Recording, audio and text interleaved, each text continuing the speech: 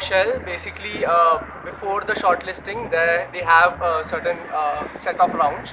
So in the first round, it's just a psychometric round. So they basically test your character, whether you are able to build relationships well, whether you are able to like talk to people, and generally your achievements and your capability.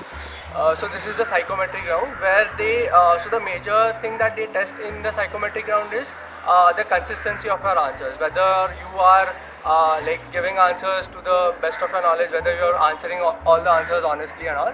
So this is the first criteria. Generally almost 80% of people clear this first round. After this first round, you get a mail where they tell you whether you are eligible for the next round. After, if you are eligible, you get the second round, which is a decision-making test. I mean, it's the second and the third round are combined. It's a decision-making test where you will be given certain like cases, as in, so if you are in a downstream, if you are in a head of the downstream manager and one of your co-manager, he is found cheating or taking bribe from someone, so what will be your set of actions and all these things. So this is the decision making ability test where and the best part of this test is they cover all their areas of expertise. I mean, Shell, as you know, it has its business in upstream as well as in downstream. So if you are an upstream manager, you get these type of cases, and then how will you react to this? If you are a downstream manager, you get certain set of cases, and then how do you react to it? Every department of theirs is covered in this case study, and it's about a 45-minute case study, so where you get these kind of decision-making questions.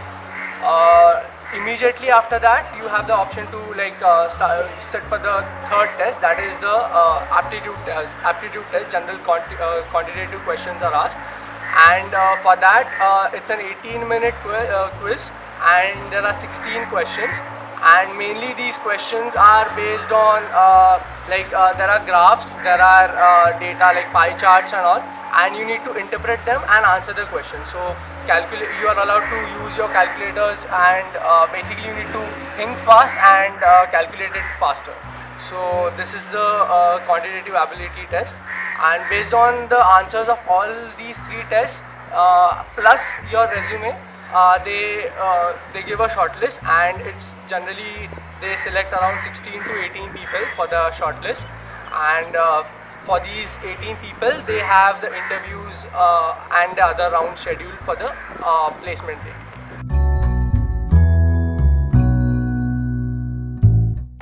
So after the shortlisting was done, the next round, that is just the day before the placements, they called all the shortlisted students, and they first gave a briefing session of what Shell does and what the company is all about, their values and their culture and all. So after this, they presented a document to us, a file of documents, and where there was a case study of some region where Shell is trying to expand, and it was a hypothetical case study, but we were told that the rounds that were going to happen afterwards will be based on this case study. So in some or the other way they will be related to it. So after this we were dispersed, and the next we were called in groups for the E-tray round. So basically E-tray round is where you have to imagine yourself as a Shell employee, and you constantly keep getting mails. Firstly, you are presented the documents of again the work that you are expected to do. What is your daily schedule? What are the type of people, the manager, the lists and all, the countries where Shell is expanding, where Shell is currently doing its business. And after that, when the time starts, you keep getting mails from different people, right from CEO to the one working under you, local manager, everyone. And so you have to prioritize and then reply to these emails. So this is an E-tray round where which takes place for around 20-25 minutes, and first 30 minutes you get for reading all the documents. So this happens on day 0, just before the day of placements, and the next is the placement day. So I'll briefly explain you the E-tray round that we were supposed to be a part of. So basically, as I said, there were a lot of documents that were presented to us, and which had information of all the regions that Shell is currently doing its business, where it is trying to do its business, where it is going to expand, the workforce, their daily schedule, the types of suppliers that Shell has, all these sort of information was there in the documents. And then then we received a lot of emails. So for example, let's say you are a manager and you are asked to so you have a meeting scheduled at this particular time, and then the CEO says that I'm not free for this meeting, reschedule the meeting. So then you have to go to the documents, check the schedule of all these people who were going to attend the meeting and then reschedule the meeting based on their availability. So this is one sort of question. Second is one of your suppliers is not like has replied to you saying that he hasn't received his paycheck, and then you have to go to the whole income document and see whether the check has been dispersed or why he has not received the check, and all these, and then you have to reason out. So there were the most preferred, least preferred, neutral, and all these answers were there, and you had to select the best one. After this, there were 2 emails which you had to compose and write.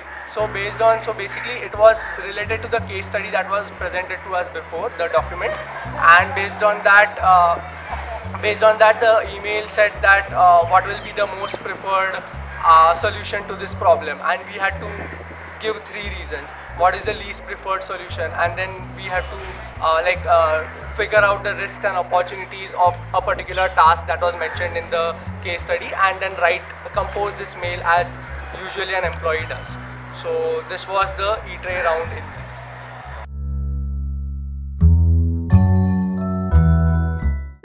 So the next round in Shell after the E-tray round was the main interview that took place on the first day of the placements.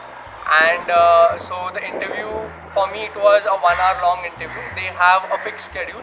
So after 1 hour you need to leave the interview room, as in they ask you to leave the interview room.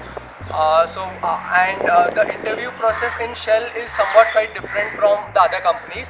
So in other companies, when they ask a question, you answer the question, then they cross question you on that. So in Shell it is not like that. So in Shell they would generally ask you a question, you keep on telling your experiences or your answer, and they'll keep noting down the important points from that, and based on those you won't get any feedback throughout the interview. So it's like a teacher teaching to students and the students writing down the notes, and the students do not look at how the student is like the teacher is saying and all. So this is how generally the Shell interview takes place.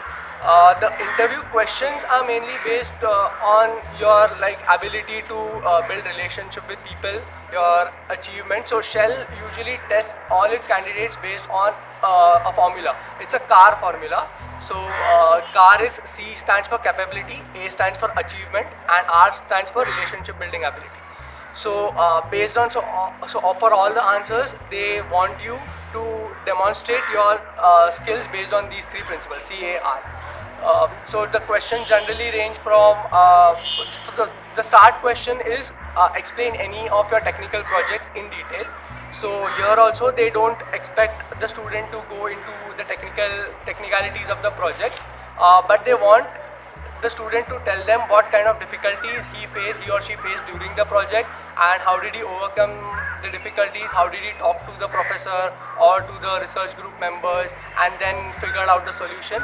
So this is generally the start questions. So you have to explain any of your project from your resume. Then next again are cases based on have you ever faced a situation where you had to resolve a conflict? Then you have to tell one of any instances from your resume and explain it in detail.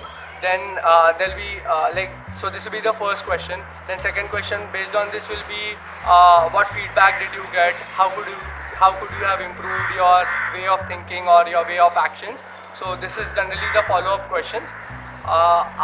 So this is one particular. Then second is how give an instance where you built relationship with people and managed to solve a problem. Give an instance where you went out of the way to do a particular task. All these sort of questions. And the major important thing that I applied in all my answers was I kept all my answers based on a STAR strategy.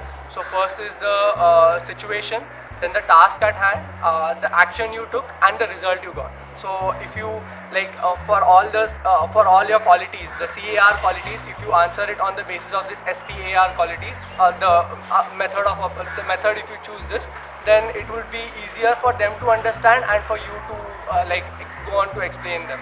Otherwise, it just becomes like they asking you a question and you telling random stuff, remembering certain stuff from this and then this, and then jugadifying the answers sort of. So this was majorly the first 1 hour interview that took place on the recruitment day.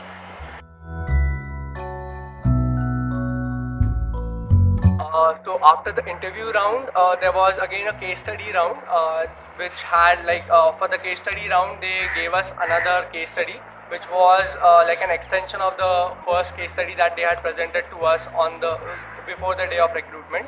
And so it had certain questions where they gave us different pathways for doing a particular job.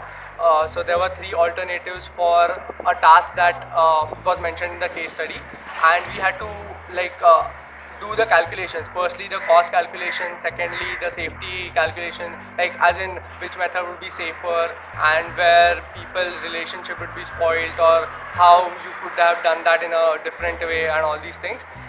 So this was the basic case study, for which they gave us 35 minutes to make all the calculations, read the entire document again.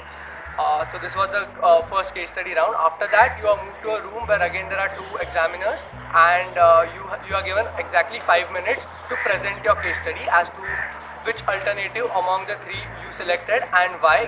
Give out reasons and give out a proper order as to what criteria you used and how the calculations were made. So this is what you have to explain in the 5-minute case, the presentation. After this presentation, they will keep on judging you on the criteria that you had mentioned, as in they will give you different situations and they will expect you to keep that criteria uniform and apply the same methods for answering those questions. And so basically, for a company like Shell, it values its core values to a very larger extent. So you need not be going against their core values, otherwise your selection is ditched at that very moment. So this was the case study round and the presentation. And after the presentation round, so based on the presentation, your case study, your pre-recruitment e-tray round, and most probably your resume and all, they give the final selections.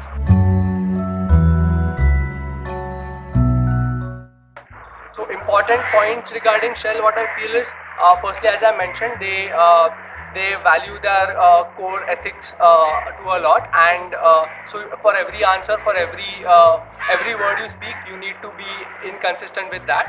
Secondly, they don't judge people based on their CPI. So even a 6-pointer might get shortlisted if he has done something that is relevant to them.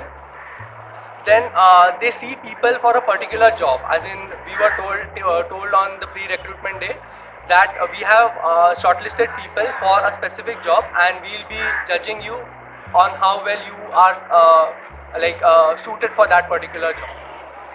So that is the third thing. And again, as I said, there is no stress round, there is no out of the box questions. You just need to be yourself and give the interview.